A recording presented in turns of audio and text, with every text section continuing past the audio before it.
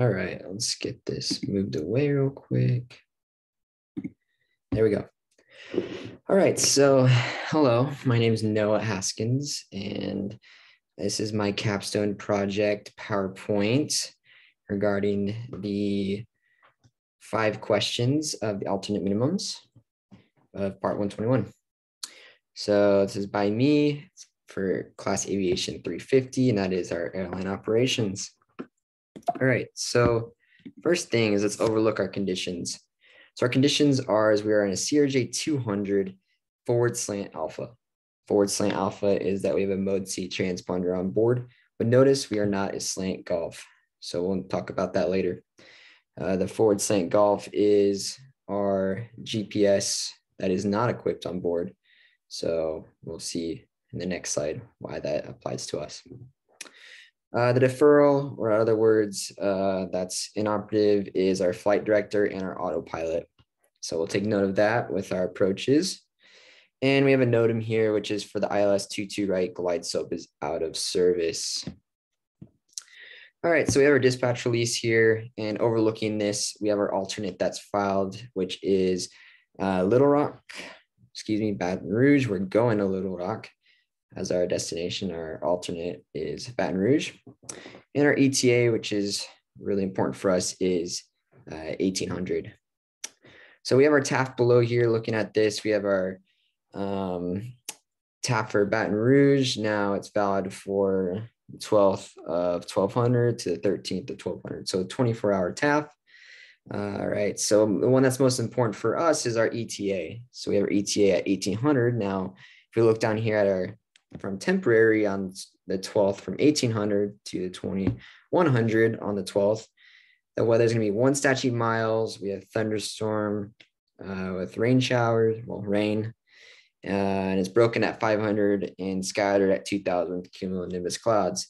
So we can see here that the important numbers for us is forecasted at our alternate during our estimate time arrival to be 500-foot ceiling, so lowest here broken, and 1 statute mile visibility.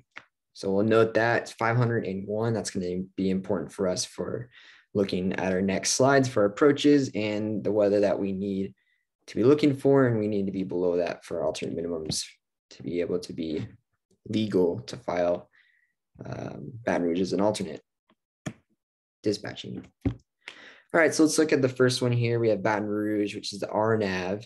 Now, already looking at this, we know that we are not a forward slant golf, so we have no GPS on board. So RNAV approaches our GPS. So this automatically will rule out, as we can see at the bottom here, it's not authorized for CRJ 200 slant alpha. So hence runway 4 left, 13, 22 right, and 31 RNAV approaches are all not applicable to us. So we're going to move on. Now, Baton Rouge, we have an approach here. It's ILS or localizer runway 13. Now we are category class Delta. So we're going to be looking at that here. And we are looking back at our NOTAMs. It was only ILS 22 right glide slope out of service. So which in that case, it's not runway 13 ILS or localizer. So for this ILS, it would be working for us. We'll take note of that soon, but we're going to be in class Delta here. Now we do not have flight director and autopilot. So right down here, we can notice that in this box, the one is the RVR 1800 with flight director, autopilot, or HUD to decision altitude. Well, we don't have them active. It's inoperative. So we're going to be sticking with these minimums here. So a 1/2 statute mile for our category Delta, and then our ILS, we have a height above touchdown at 200 feet. So that's going to be numbers we're going to use, and we'll be talking about those numbers shortly with starting with our NAV1. All right, here's our second one here. We have the ILS or localizer only 22 right. Our professor was generous enough to already take note here and help us out that our ILS 22 right glide slope is out of service. So we can see here ILS, the glide slope is not going to be appropriate for us since our glide slope's out. So we're going to go to the localizer.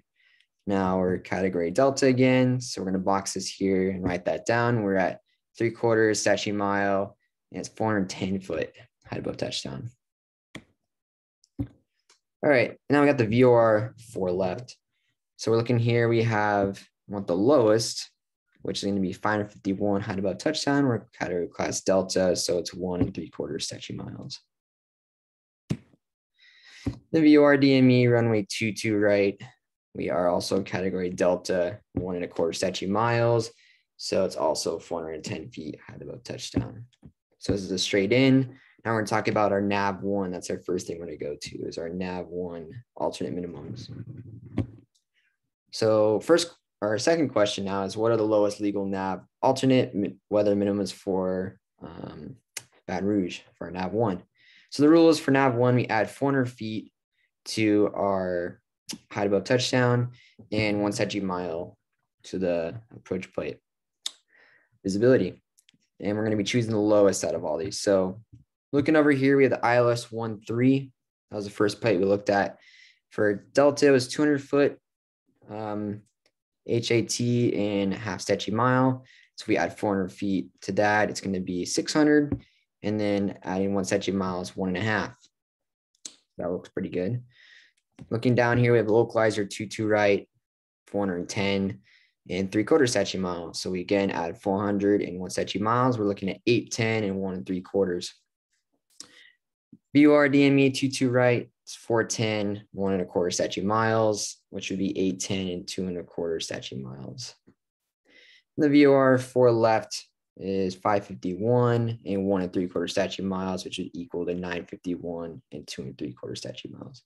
So overlooking at all of this, we want to get the lowest legal alternate weather minimums. So our lowest in the approaches that are available for us that we can do with our conditions is going to be the ILS 13. So we're looking at our alternate minimums here of 600 feet and 1.5 statute miles. The weather is 500 feet ceiling and 1 statute miles visibility. And what we have here is we can only get down to 600 feet and 1.5 statute miles to be able to dispatch that as a legal alternate for NAV1 rule. So under this method, under NAV1, we do not meet our legal minimums as we are higher than what the weather is prescribed to be at our ETA, according to the TAF in the past. So in this case, we're going to move over to the NAV2 method. So the third question is, what are the lowest legal NAV alternate weather minimums for Baton Rouge? So this rule is for NAV2, we add 200 feet, half statute miles to the highest visibility and height above touchdown of 2 different approaches, nav aids, runways, whichever is the 2 difference of all those, we are going to get the highest of the 2. So what we have here is we have the ILS 13 again. So it's 200 and half statute mile. So if we add 200 foot to the HAT, the height above touchdown, we have 400 feet and now 1 statute mile. We have the localizer 22 right, 410 and 3/4 statute miles. So we're looking at 610 and 1 1/4 statute mile. The VOR and DME is 22 right, 410 and 1 1/4 statute mile. This would then revert to we have 610 feet and 1 1/4 statute mile. And lastly, our VOR 4 left, 551 and 1 3/4 statute miles on the approach plate. So that's going to give us, we have now with the NAV2 rule, 751 and 2 1/4 statute miles. So looking at all these, we want to select the highest of 2. So we're looking at first, what's going to give us the lowest of the feet, or basically the height above touchdown, and then the statute miles of visibility. And we got to make sure, though, they're both 2 different nav aids, 2 different runways, and 2 different types of approaches. So overlooking at all these, we have the ILS, which is 13, and the localizer 22 right. Now notice they're both 2 different runways, and they're 2 different types of approaches because they're using 2 different nav aids. So one is going to be at the runway 13, one is at 22 right. So 2 different frequencies, meaning they're 2 different nav aids. So hence they're also 2 different runways. So this is going to work for us. So looking at this scenario, we have 401 statute mile and 610 and 1/4 statute mile. The rest of them we have 610 and 1 3/4 and 751 and 2 1/4. So those are a little bit higher. So looking at these 2, this would be our best options, the ILS 13 and the localizer 22 right. So that's 400 feet and 1 statute mile, 610 and 1.25 statute mile. So out of these two, we select the highest, and that's going to be our alternate weather minimums to enter for our dispatch. So that's going to give us with NAV2 method, it's 610 foot minimum, and then 1.25 statute mile of our visibility. Hence, these are the two higher than these values here. So we're going to look down here, and we still have our weather is 500 feet in 1 statute mile. And well, with this NAV2 method, all we can get with our available approaches and based off the conditions is 610 feet, 1.25 statute mile. So answering the question here, does not meet under the legal alternate for Baton Rouge under NAV2. So that's our values. And so that question in number 4 is that it is not able to be used as an alternate under the listed conditions, because we are, again, with NAV1 and NAV2, we're both still higher with both our values there than 500 feet and 1 statute mile of our weather. We need to be below that. And so we cannot, for our planning purposes, use Baton Rouge as an alternate dispatched airport. Now, the last question is, what if we take out the NOTAM? So what would be the lowest legal alternate weather minimum that is not affected by a NOTAM? So again, we have our weather at 500 feet in 1 statute mile. NAV1 is at 400 feet, 1 statute mile. We talked about that. So let's look at the lowest. Well, now we're not using the localizer anymore. We have our glide slope that is now active again. So this turns us to now we can use the ILS for that approach. Now ILS for 2-2 right is now 200 feet, and it's actually 3/8 of a statute mile for our category delta. So this is 600 feet and 1 3/8 statute mile. So under these conditions here, still it is not legal under associated conditions for NAV1 because our weather is 500 feet and 1 statute mile. So we're gonna go to NAV2 again. Now it's adding 200 feet and 1/2 statute mile to our highest of the two. So we look here, we have the ILS 1-3 and then ILS 2-2 right, since as we changed that. And then the rest of the values, VOR, DME, and for 2-2 right and VOR 4 left are still remaining the same. So this actually changes for us now because we're not using the localizer, we're using the ILS. So if we look at that one specifically, the ILS 2-2 right, it is now adding 200 to the already associated 200 on the approach plate, and it's 3/8 statute miles. So our value is going to go now to 410 foot ceiling and our minimums, and 7/8 statute mile as we're added 1/2 statute mile to that. So looking at all these values here for a NAV2 rule, these are two different, it's still the same approach nav type, but they're two different runways. So runway 1-3 and runway 2-2 right. So they're hence different frequencies. It's something that we can use. They're different runways, different nav from different frequency. And so if we're looking at there, we have 400 feet and 1 statute mile and 410 and 7/8 statute mile.